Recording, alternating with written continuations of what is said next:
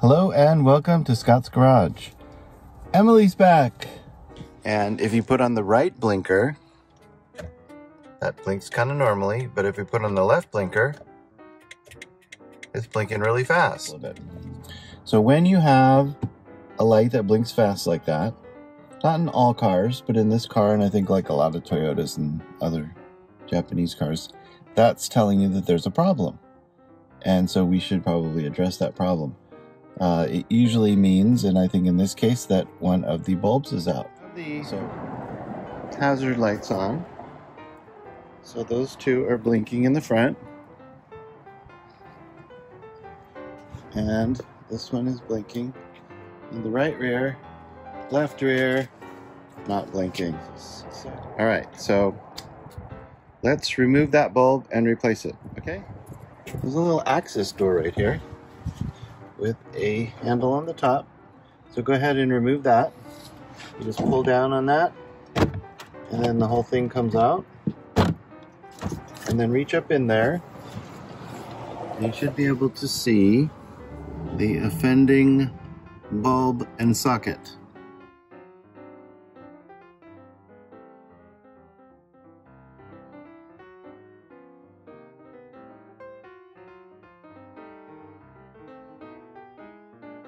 So we bought a new set of 2 bulbs, and we're going to open the package, put the new one in the socket, and replace it. Hey, it's good that you have like nails, huh? That's helpful. Please help. Okay, we're probably not going to be able to see. Okay, fiddly, fiddly, fiddly. You got it in the socket, and then just put it in there. Yep. And then try to turn it till it kind of snaps in, and then give it a quarter turn tightening. It works. Okay. So it comes in a 2-pack, right?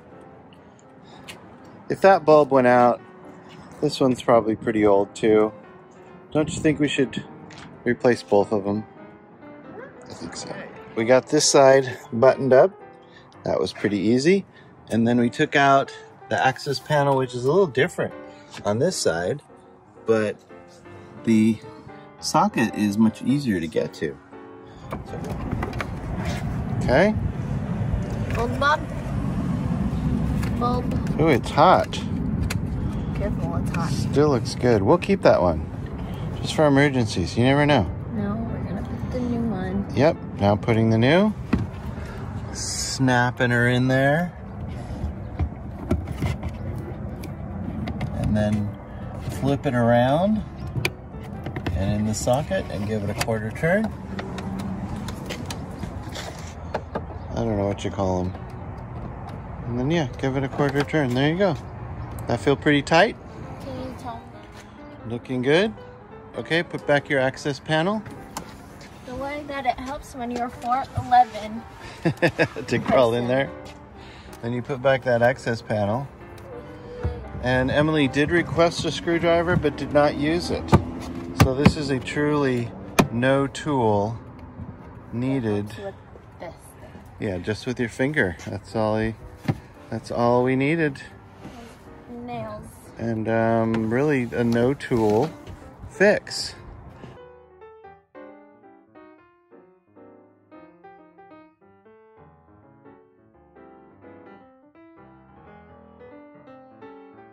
You may say, well, it's just a light bulb, you know, it's just a blinker, it's not that big a deal. Well, you can get a ticket, you get pulled over for not having your blinker working, or an illegal lane change where there was no blinker, or even worse, you could get in an accident. It can be a serious situation. You need to keep all of your lights and things working. So that's kind of one of the parts of our normal service. When we do the oil change and the tire rotation and all that, is we go around and we make sure that all of the lights are working. And I don't think a lot of people do that, but I think it's a really good, it only takes 2 minutes and you're done. All right. So that does it for this episode of Scott's Garage. Say goodbye, Emily.